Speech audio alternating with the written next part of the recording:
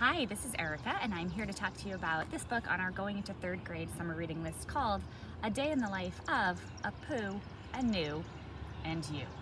So right off the bat, it's kind of funny.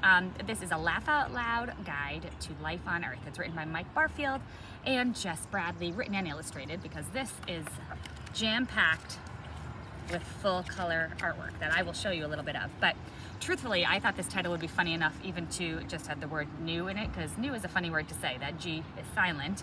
But of course, I was drawn to it because it has the funny title, Poo. And who doesn't want to learn a little bit about poo? And right here you see a dung beetle right here on the cover. But poo notwithstanding, this is a graphic style nonfiction book that covers just about everything.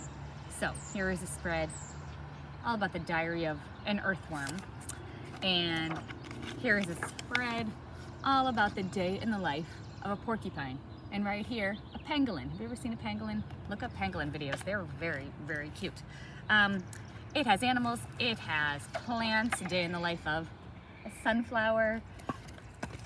Going back here, day in the life of your skeleton, and a deeper look inside your bones. All of these things are given to you in sort of this little bite-sized information, but it's also very funny. So, hello, hello, hello, where's some of your bones? And then the skull says, hey, shouldn't I be doing the talking around here?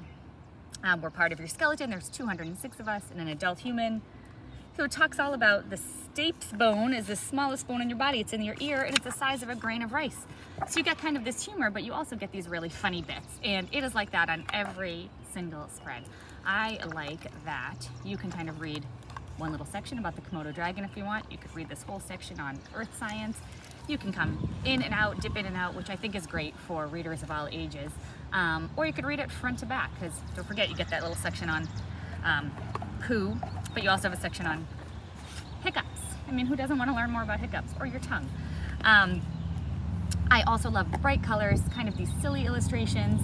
I think sometimes it's great to have silly go alongside science, because sometimes there could be a lot of information to take in. Because you too kind of get the best of both worlds. So funny and informative.